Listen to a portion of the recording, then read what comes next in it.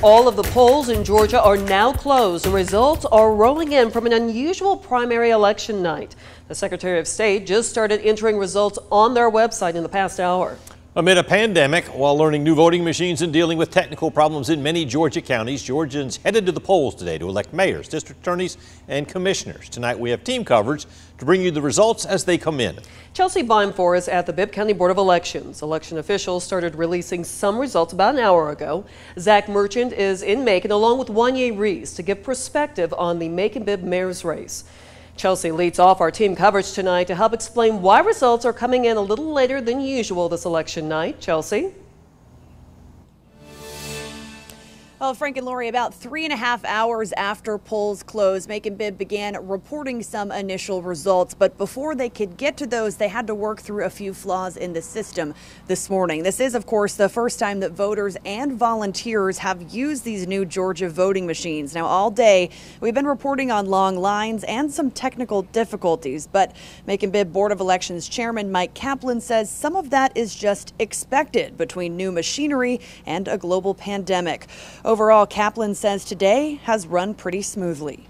We had some troubles early this morning, but a lot of that was due, in my opinion, to poll workers who were having to train remotely on new machines they had never seen and having to social distance at the same time. And I think we had some early problems early on, but I think they got resolved and everybody was able to get the vote in.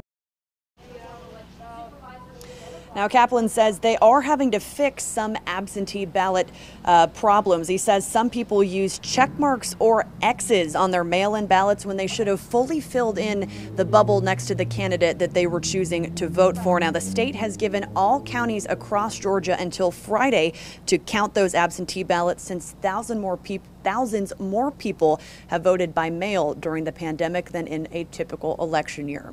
For now, reporting live in Macon, Chelsea Beimfohr, 13 WMAZ News. Thank you, Chelsea. Our team coverage continues in Bibb County tonight, where 5 candidates vying to become the next mayor of Macon-Bibb. Right now, with precincts still reporting, Lester Miller has 41% of the vote, Clifford Whitby with 29% of the vote. Blake Sullivan, Larry Schlesinger, and Mark Whitfield round out that field. Lester Miller's campaign is downtown Macon, and that's where Zach Merchant is right now, and we go to him live.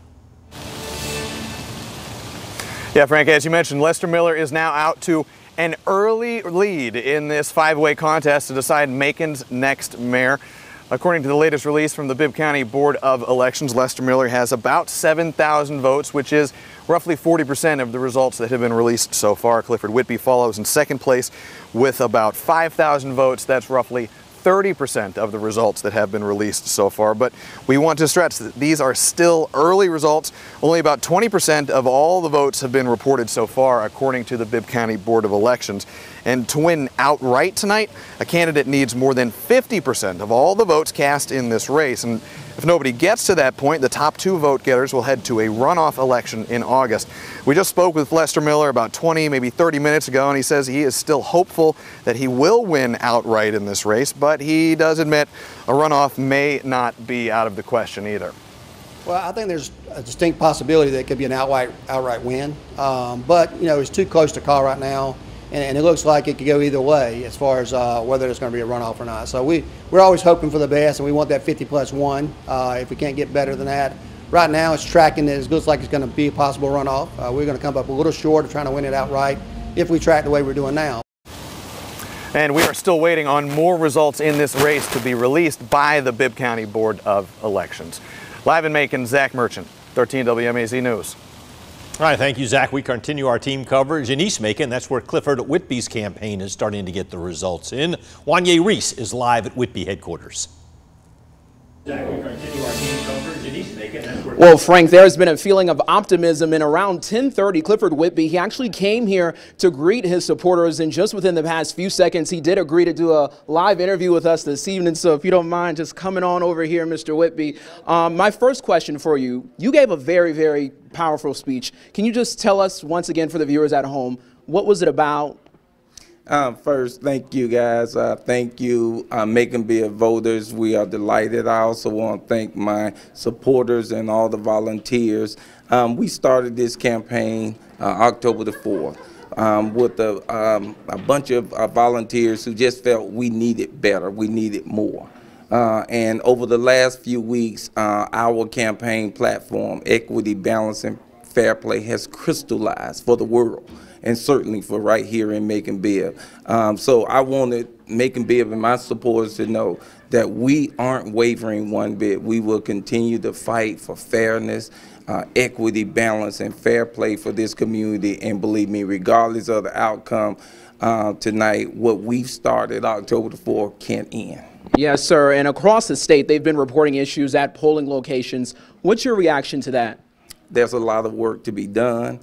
There's a great deal of is widely known, the gerrymandering, the voter suppression, all of those issues that exist for a reason. That's what this election is about, leadership that will fight for balance, fairness, equity, opportunity for these citizens, and nothing's more critical than a person's right to vote and cast their vote unrestricted, without all of the games, without all of the schemes and the desire to suppress the votes and make the process far more difficult than it really have to be. So that's what our campaign is about, fighting for fairness. Yes, sir. And my last question, on a personal note, how are you feeling about everything? I can't tell you how excited I am when I look at these young people. Some of them voted for the first time, getting involved in the process. With these young people and people getting involved in the process, we're going to change Macon-Bibb. We will turn Macon-Bibb around, and there is no turning back now. Mm-hmm. And Whitby earlier, he did acknowledge that this is going to be a long night, Frank, but of course we are going to be staying here as those results continue to roll in. So make sure you stay up to date with us on air and online. Live in Macon, Wanya Reese, 13 WMAZ News. All right, Wanya, thanks very much. Live tonight at Clifford Whitby headquarters. Not only will Macon-Bibb have a new mayor, their commission will look a lot different after this election. Ashlyn Webb spoke with some of the candidates. Yeah, tonight's a big night for the commission. We're guaranteed to have 4 new commissioners, and 4 incumbents are being challenged this year. Candidates are running to fill seats for Commissioner Larry Schlesinger, Joe Allen, Bert Bivens, and Scotty Shepard. Commissioners Valerie Wynn, Mallory Jones, Virgil Watkins, and Mayor Pro Tem Al Tillman are trying to keep their seats.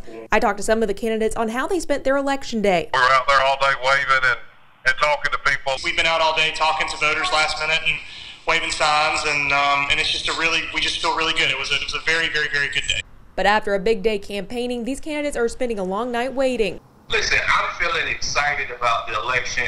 I'm ready for this to be over where I can get back to work. I think we should be bracing ourselves for somewhat of a long night or a long couple of days, honestly. Though many of the candidates want to see results as soon as possible, they want to make sure every vote is counted.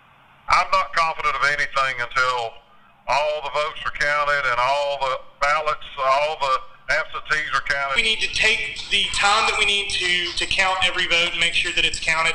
Now we're still waiting for some more results, but we'll keep you guys updated. In Macon, Ashlyn Webb, 13 WMAZ News.